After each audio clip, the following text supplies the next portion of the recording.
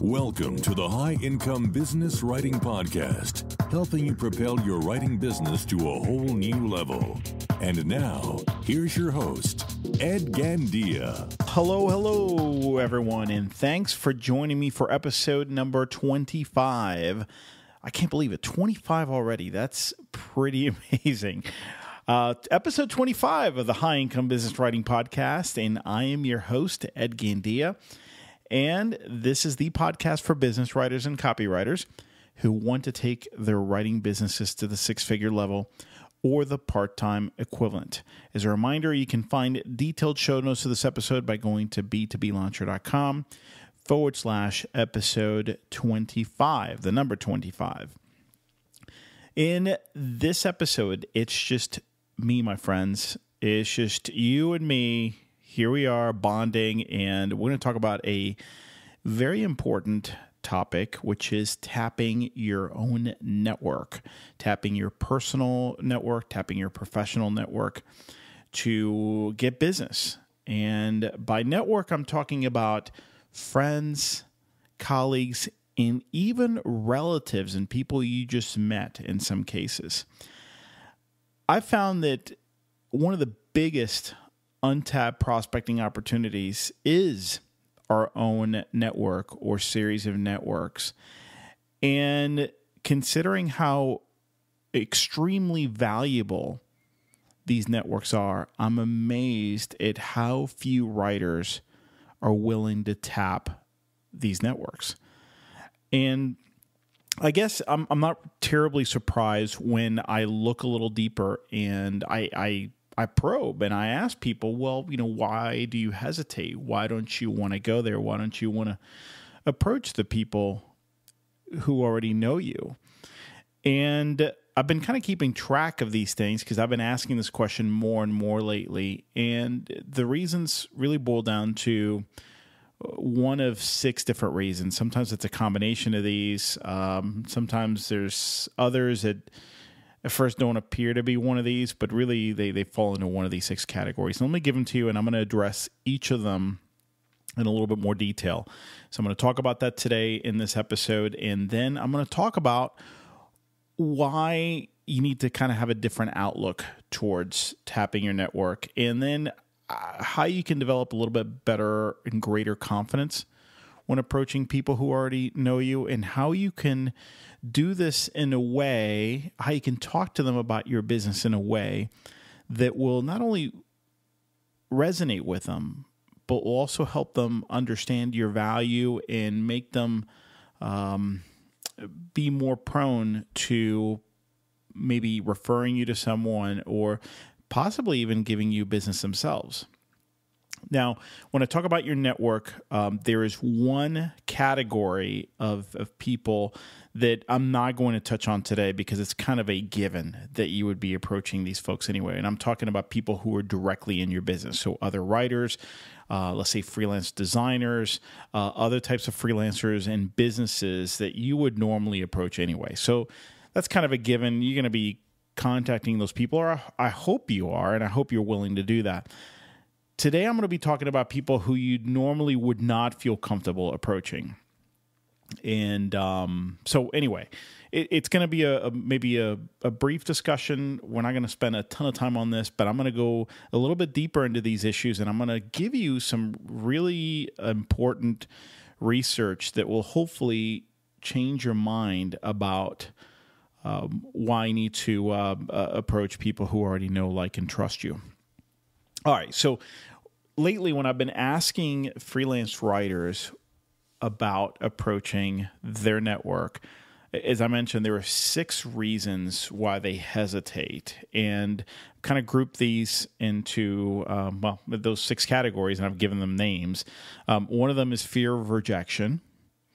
Number 2 is sounding stupid when they approach them, which I guess, there's an overlap. Actually, there's going to be an overlap among these, but right, there's fear there as well and sounding stupid.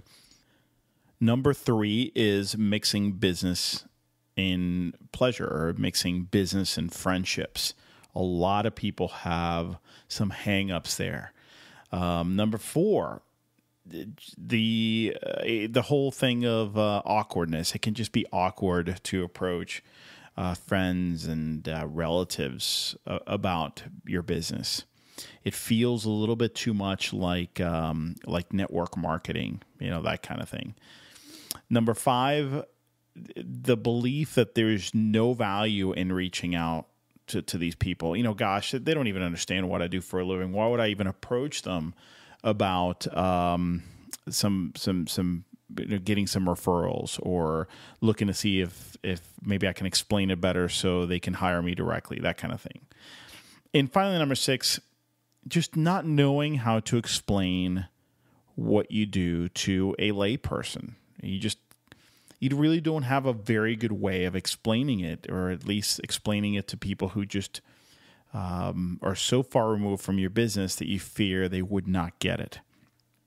Now, first of all, I got to tell you that none of these are true, or at least they don't have to be. They are true if you believe they're true, or if you're not prepared to address these issues. But if you're prepared, if you can really address these head on, I think you can overcome most of this and start approaching people in your network and do it in a way that's sincere, authentic, that doesn't feel weird, and in a way where they'll understand what you do, why you're approaching them, and where you can add value, and what type of people they might be able to refer you to. So let's address each of these in a little bit more detail. I'm not going to spend a lot of time on each, and then I'm going to give you some practical ideas. So the rejection bit, the fear of rejection.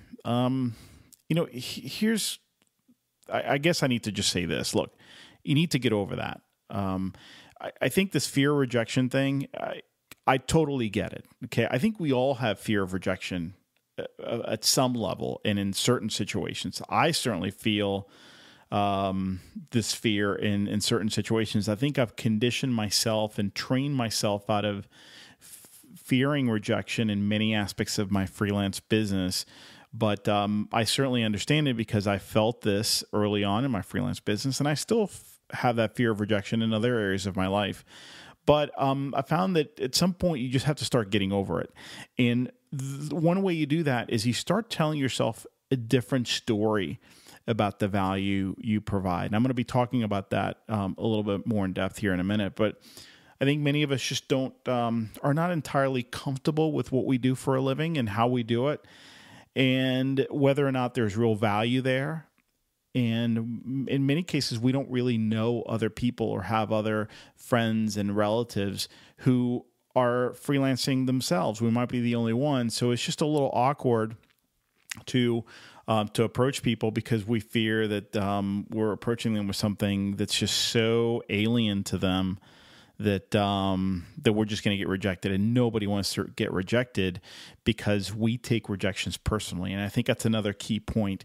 Don't ever take a rejection to mean that they're rejecting you. When people reject or say no, the rejection is really about the request you made. It rarely does it have something to do with you, the value you provide, who you are as a person. So I know it's easier said than done, but you do have to get over it. And a lot of that, again, has to do with the story you tell yourself about the value you provide, what you do, and how much you're worth. So rejection will always be a part of life and a part of your business. I think you just got to get used to it and not take it personally. It's just a rejection of the offer. So the question is, can you improve that offer? Can you improve the request and the quality of that request? And the answer is yes. And we're going to be talking about that. The second reason, the fear of sounding stupid. Again, very similar to the fear of rejection. But I found that you can avoid this if you practice communicating your requests and practice communicating who you are, what you do, where you add value, and so forth. And here at the end of this episode, I'm going to give you a practical suggestion or an exercise that you can do that will help in this area. Sounding stupid, that fear is only valid when you haven't prepared, when you're not really sure what you should say or how you should say it. So here again, that's something you can overcome. The third fear or reason is this idea of, well, you shouldn't mix business and pleasure or business and friendships. And, I used to believe that, but here's the thing. People do this all the time.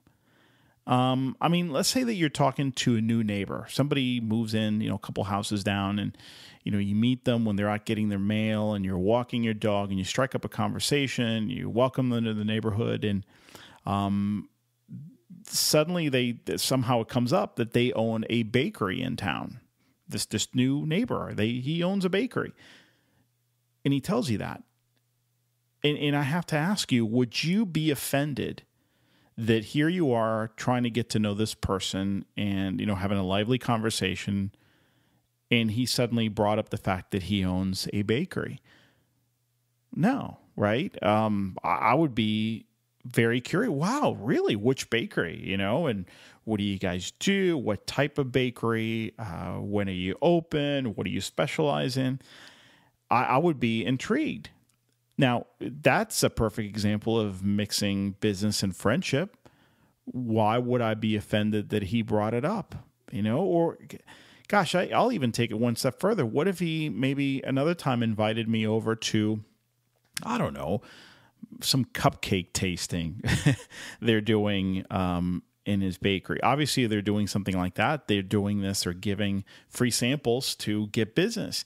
Would I be offended? No. The point here is, this is probably a bad example, but I think you know where I'm going with it, is people mix business and pleasure all the time. And I think this idea that, we shouldn't do that is, I'm not really sure where it comes from, but I don't think it's very healthy. Now, there's a wrong way to do it. There's a right way to do it. And I think many times people have this idea, and it stems from bad examples that they've seen out there where, for example,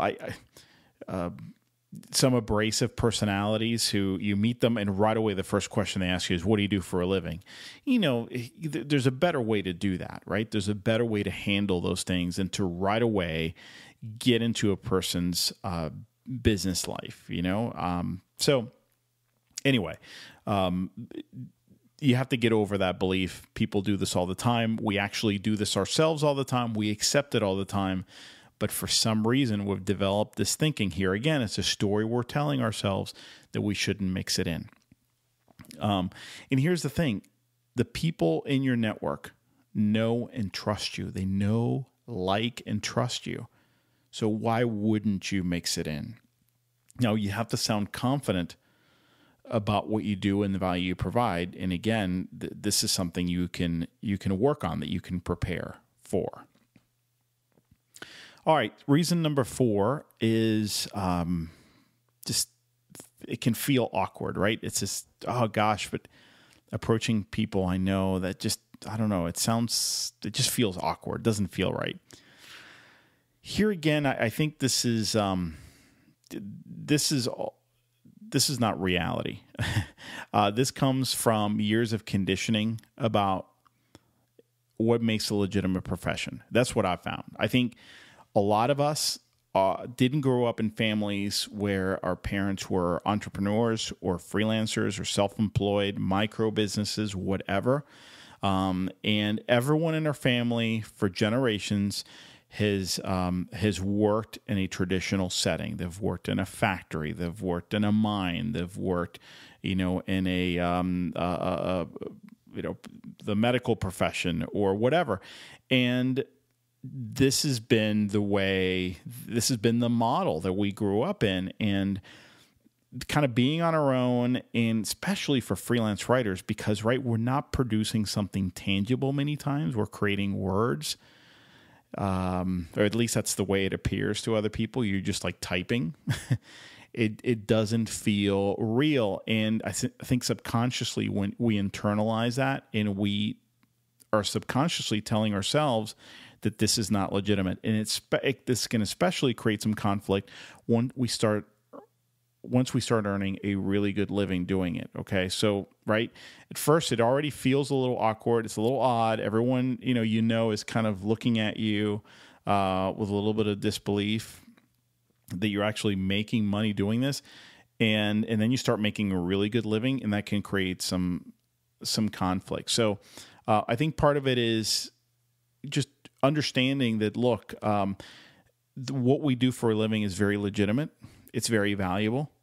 And we need to believe that, and we need to see that, and we need to remind ourselves of that. So, part of it can involve or require that we interact and we network with other freelance writers, and that we talk about these issues, and just kind of hang out with more people who make a living this way. They don't have to be writers. It can be micro business owners, entrepreneurs, or what have you.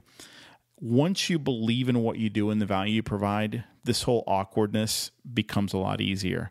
And you have to just remind yourself that you're providing a top-notch service for which there's a real need. This is not network marketing or selling, Mary Kay. And no disrespect to Mary Kay people, but I think that's another reason why we might feel awkward. We've seen other people try to make a living doing, selling makeup or soap or anything like, through their friends. And, that's tough. I did that. In college, and it was very, very difficult. I wasn't confident in what I was doing, and I lost a lot of friends, and I lost the respect of a lot of people I knew. And, so in my case, that's kind of been drilled into my head is, I'd never want to do that again, is approach people I know. But I had to remind myself a few years ago that was different. What I'm providing now, I really believe in. There's a real value associated with this, and there's a real demand for what I'm doing, and I'm very, very good at what I do. I urge you, if this is something you struggle with, I urge you to check out episode 22 of this podcast, and that's where I talk a lot more about developing greater self-confidence, and I hit on some of these points in greater detail, and you can get there by going to b2blauncher.com/episode 22. Another reason is this idea of thinking that there's no value in reaching out to people we know. And you know what? I will admit that here's another area I actually used to believe that. Well, gosh, Peggy, she doesn't really understand what I do for a living. I don't think there's really any value in talking to her about this and seeing if she knows someone who she could refer me to, because, gosh, she's already having a hard time understanding what I do anyway. And there's been some research that's come out lately, and it's some very, very powerful research that shows that dormant and weak connections in our network are actually much more powerful in many cases than our strong connections. So, in other words, the people who we probably dismiss because we think, well, gosh, we haven't talked to them in years, or I don't know them that well, or there's not really, this is someone who really wouldn't understand what I do. Those people tend to deliver the best referrals in the long run. And there have been a few studies that have come out, and I came across this recently. I'm going to include a link to the article where I found that in LinkedIn. Actually, a coaching client of mine sent me a link to this. So props to Larry.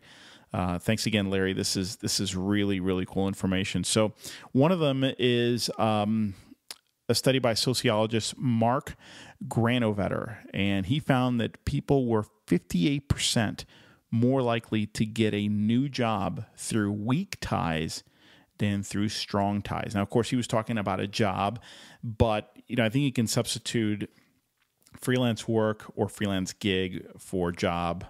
The fundamentals remain the same. So, the question then is, well, how could acquaintances be more helpful than good friends, or than people who already are in our business and understand? And you can read more about it in the article, but his argument was that when you reach out to people who are maybe the ties are weaker, there's less redundant information that they can give you, or they, in terms of the referrals they can give you. they basically work and play in different circles. Therefore, the chances are greater that they can send someone to you who would be kind of a fresh contact or have fresh ideas or be more receptive to what you have to offer. There's this article also talks about dormant ties. So the article talks about weak ties and dormant ties. Weak ties is you don't know them very well. Dormant ties are actually people you used to know very well, but you haven't been in contact in a long time. And the article says that, look, these are very, very powerful contacts because just like weak ties, dormant ties offer new information. So in the years since you last communicated with these individuals, those people have connected with new people. They've gathered new knowledge. They've developed new friendships, businesses, perspectives, and so forth. And unlike weak ties, these dormant ties also bring the benefits of strong ties. So again, they used to know you very, very well, and you just haven't been in touch for a while, and that's fine. So don't overlook both of these. I will tell you, I've seen it in my own business and the business of many of my coaching clients, and I'll just give you one example. One of my longest running client, and they were my client for 7 years, came to me very early on in my freelance business. I was taking friends and colleagues out to lunch or coffee, and my thinking was, look, I want to take these people out because I'm not sure if I can help them or they can help me, but I want to talk to them a little bit about how we can help each other. I want to explain the new business that I'm starting as a freelancer and see if maybe there's an opportunity. And most of these didn't really turn into anything for me, but one in particular, this was a lady that actually I didn't own that relationship. She was a friend of my wife's. She used to work with my wife. I hadn't talked to her in about 4 years at the time that I contacted her. But we had a great quick conversation over the phone. We agreed to meet for lunch. I explained to her what I did, and she said, look, I don't think I can help you right now, but let me keep my eyes and ears open. Let me do some digging around and see if I can, refer you to someone. Well, she did. A couple of weeks later, she referred me to a friend who then referred me to a friend of hers. So now we're like 2 degrees removed, right? And no, actually 3 degrees separated. So my friend, who's actually my wife's friend, referred me to her friend, who then referred me to this friend. And this person, the final contact, was a VP of marketing at a software company. We had a good, quick conversation. He asked me to come in. We had a meeting in his office, and I walked out of there with a $1,500 project. And again, this account turned into a very, very strong, my longest running client ever. I estimate that I earned between $150,000 to $200,000 over that 7-year period. And here we go again. This was a weak tie. And not only that, but it was a weak tie, and the client ended up being several degrees away from my main connection there. So you never know. Now, the final fear, or the reason why many of us don't reach out to people in a network, why we don't tap our network, is not knowing how to explain what we do in a way that they can understand. And my solution for that, and this will be the last thing I'll leave you with, is to develop a series of what I call layman's value statements. So I'm a big believer in developing a value statement, which is essentially kind of an elevator pitch, if you will, but that demonstrates value. Okay, I just have a different definition for it. So you develop your own value statement or series of value statements, but I believe in having in your pocket 2 or 3 variations that would work well for someone who's not in your business, in your industry, someone who wouldn't understand your value statement or your elevator pitch if your standard one, if you told them. So what you want to do is have, in my opinion, you should have 3 different versions. One should be for an industry contact or insider. So this is, kind of your main value statement or elevator pitch. This is one that's got the insider lingo. This is the one to use with people who already work with freelance writers and understand what you do. But then you should also have one for someone who's not in your business, but they're savvy enough in terms of business overall that they would quickly or easily get or understand what your value is if you explained it a certain way. So one example I thought of was, let's say you're a real estate agent. So she's not in marketing. She's not a freelance writer. She may not even know a freelance writer or even understand that people actually make money doing this. But she's savvy enough, or he's savvy enough, that they would understand what you do if you explained it well. And then you should have a third one. And this version would be the one you'd use for someone who's completely removed from your business and anything related to sales or marketing. So let's say you have an uncle who's a math professor at a local university. That would be the one you'd use for him or her, okay? So let me give you some examples. Now, I drafted these very quickly, so please don't take these to be outstanding value statements. These are just hypothetical. And the whole idea here is to show you the contrast between these. So for an industry insider, your value statement might be, I work with software companies to help them write the marketing and sales content they don't have time to write internally. Unlike many freelance writers, I bring a software industry and sales background into every client engagement. And that allows me to deliver copy and content that speaks directly to this discerning audience. Definitely for an industry insider, which makes sense. But then, with somebody who's not quite in your business, or your uncle who's a math professor, would they understand that? I think they would understand certain aspects of it, but what they're missing is really some context. So what you really want, and let's take the second example of the real estate agent, someone who, she's not extremely far removed. In fact, she's self-employed herself, but you need to give her a little bit more information and maybe simplify it a little bit more. So here's what I would use.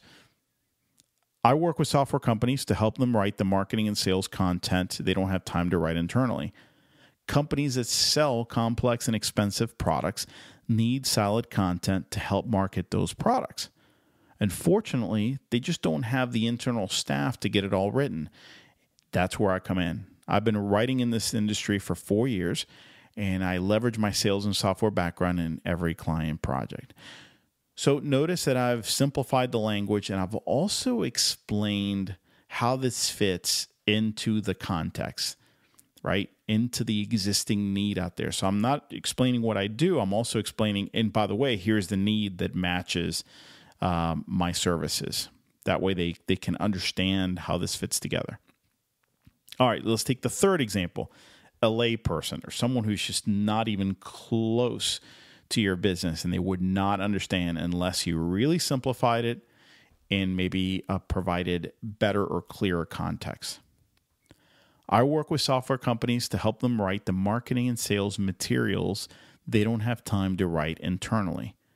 Companies that sell complex and expensive products need solid written materials to help market those products. Unfortunately, they just don't have the internal staff to get it all written. That's where I come in. So here again, I've simplified it even further, and I've cut it back just a little bit because, especially this last part about my background and why I'm different, I just didn't feel that for a layperson that's really that necessary. With the other two categories, it's definitely more important because you're trying to separate yourself from others who might do the same thing. In the case of a layperson, you're just trying to very quickly determine, do you get it? Okay, let me just pause and see if you understand or if you have any questions. So adding more detail at that point before you've kind of checked in with them doesn't really add a lot of value. It can only start creating more confusion. So that's what I would do. I would create a series of layman's value statements and have one ready that's good for industry insiders, but then have some in your pocket that you can always pull out and use with people who maybe have no idea what a freelance writer does. Again, don't underestimate what these people can bring to the table, who they can refer you to. I've been surprised way too many times when I just assume that people don't get it or they wouldn't be able to help me. And I just went ahead and explained it anyway with some very simple language. And next thing I knew, I, had a referral to someone who could actually hire me. So you never know. I can't emphasize this enough, folks. Relationships are everything in business. And in this business, that's no exception. One of your biggest sources of potential business, of potential clients. And by the way, it's not just clients. It could be partners. It could be subcontractors, other resources. One of your biggest sources of these things are the people who already know and trust you. Many of us already know this, but I think we limit our field of vision to people who are already in our industry. In other words, other writers and freelancers. And what I hope you walk away with today is that some of the biggest opportunities will actually be outside of these circles. Again, I've seen it time and time again in my own business and the business of my coaching clients. And now there's actual empirical evidence showing that this is true, that even our weak and dormant connections could be our biggest source of business success. So that's it for today's episode. Again, you can grab the detailed show notes at b2blauncher.com/episode 25. These are very detailed notes and make great reference material, especially if you're somewhere right now where you can't take notes. I have a couple of quick announcements before we wrap up. First, I wanted to make sure that you knew about my free pricing guide. Yes, I'm giving away the actual guide and master fee schedule that I use in my freelance writing business. And you can grab that at b2blauncher.com. You'll see the sign-up box there on the right. Just enter your name and email address, and you'll get taken directly to the download link. I have 32 different B2B or commercial writing projects, fee ranges for each, as well as some tips and strategies on how to price your work and how to use this information in your own business. So check it out. And by the way, if you like it, if you find value in it, or if you've already downloaded and really liked it, please go ahead and send friends and colleagues to b2blauncher.com so they can grab their own copy. I would really appreciate you spreading the word. This information needs to get into the hands of more people. I've already had close to, I believe, 2,000 to 2,500 downloads in just a couple of weeks. It's pretty remarkable, but I appreciate your help spreading the word. Also, if you enjoyed this episode, I'd be very grateful if you shared it with friends. The easiest way to do that is just to use any of the social media buttons that you see on each of the show notes page, or you can go to b2blauncher.com/love.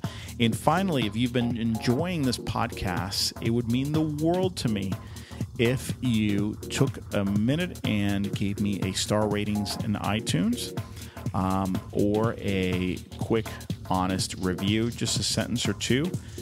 I would really, really appreciate that. That helps with the rankings in iTunes, which in turn makes or increases the probability that this show will get in front of the people who need this information the most. So thank you for those who have been leaving reviews lately. I just can't thank you enough. You guys are just absolutely fantastic. So that brings us to the end of this episode. I am your host, Ed Gandia. Thanks so much for listening, and I hope you have an awesome day. The High Income Business Writing Podcast is a production of B2B Business Launcher. Learn more at b2blauncher.com.